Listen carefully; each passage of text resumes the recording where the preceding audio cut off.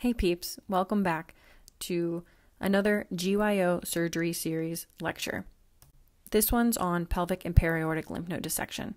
We'll mainly be going over the boundaries with a few pictures sprinkled in to help us visualize where we're doing this dissection.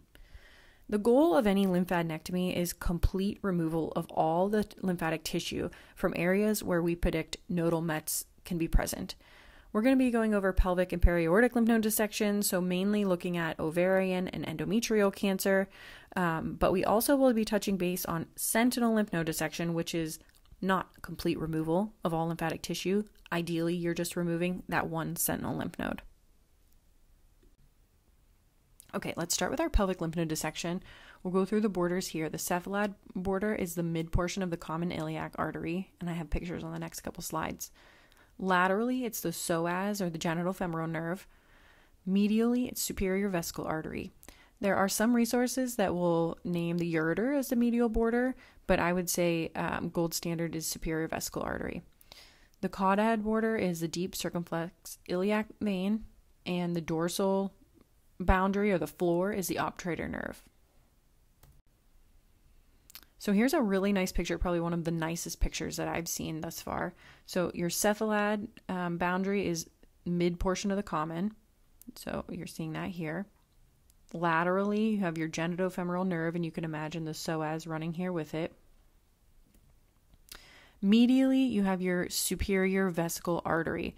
So you have your internal coming down and likely superior vesical giving off potentially the uterine with water over the bridge here.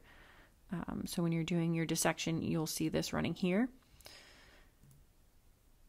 Caudad, the deep circumflex iliac vein. Rarely we're seeing this during our dissection, but you do sometimes. And then dorsally, your obturator nerve or the floor. And so if you kind of turn your head sideways to look at this, like you'd be looking at it laparoscopically. This is more of how you see it open. Laparoscopically, you're kind of seeing it sideways if you turn your head. And actually, I have a picture coming up here. So this is open because you can see here it's open. And you have your external iliac vessel here. Your psoas is here. Here's your IP and then ureter.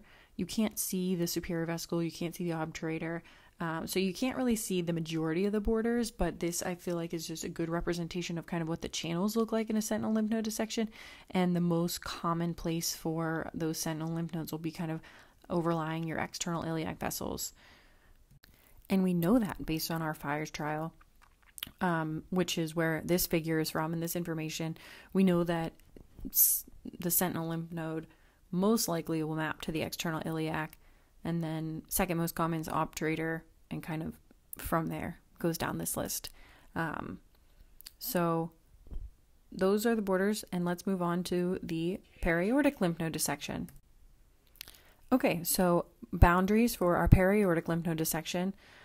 Cephalad, you're going to have your IMA. Laterally, you'll have your ureters. Medially, you'll have the aorta or the inferior vena cava, and then caudad is going to be the middle of the common iliac artery. The proximal dissection is usually only extended to the IMA unless you need to do a high lymphadenectomy, and then you would go up to the renal veins. This is a really nice clip from Up to Date, which talks about the resection of the nodal tissue over the distal vena cava from the level of the IMA to the mid-right common iliac artery, between the aorta and the left ureter, and then from the IMA to the left mid-common iliac artery. So here you have ureter here, mid-common, IMA, and this is kind of showing you some of the most common places to do this not all of these, obviously. But coming over the aorta here in your IVC, you also have some spaces laterally that, and here's your ureter. So you always have to be aware of where your ureters are during this dissection. And there's a nice little border right there. Here are my references, and some of the references for the photos are on the screen there, but I hope that this was helpful, and leave any questions in the comments. Thanks.